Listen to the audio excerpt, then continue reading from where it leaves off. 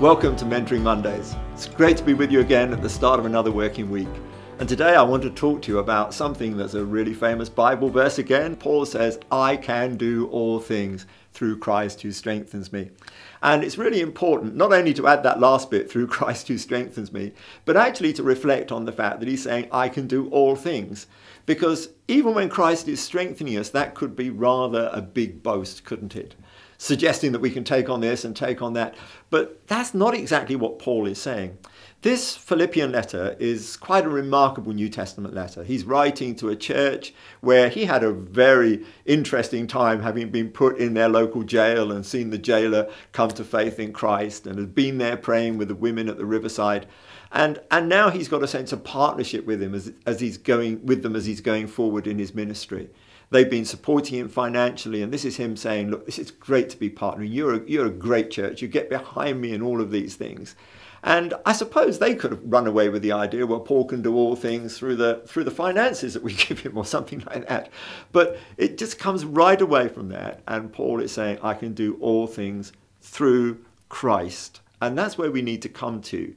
We can depend on all kinds of things and be grateful for all the support we get. But if we don't, in the end, center on Jesus himself, we're going to really miss the true source of our strength. It's him strengthening us that makes the difference.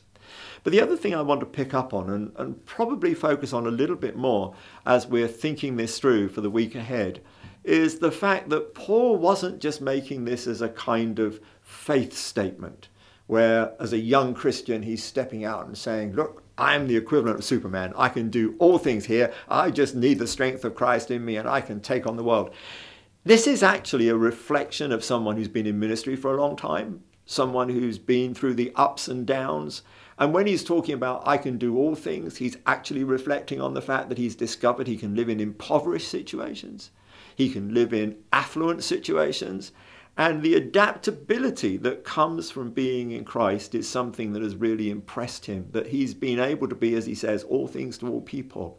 That's a special gift, isn't it? To be able to identify at that kind of level. And I really think it's an important part of interpersonal relationships that we can actually identify and be part of people and not talk down to people, not talk up to people, but actually meet people in a way that they feel you're starting from where I'm at. So this is a large part of the context of what Paul is saying when he says, I can do all things through Christ. But I want you to see that, yes, it is a faith statement because as we go forward, we press on with that expectation. But it's also a statement of fact that when you've been walking with Christ for a time, you can see that there's so much experience that's come into your life where you can say again and again and again and again, I've proved that God is faithful and that Christ is with me. So that's what I want your testimony to be for this coming week, that you're proving on a day-to-day basis that you can indeed do the things that you never expected to do because Jesus is with you. So have a great week, and I look forward to being with you again. But if you've watched this on Facebook, please indicate that you like it, and if you've watched it on YouTube, please subscribe.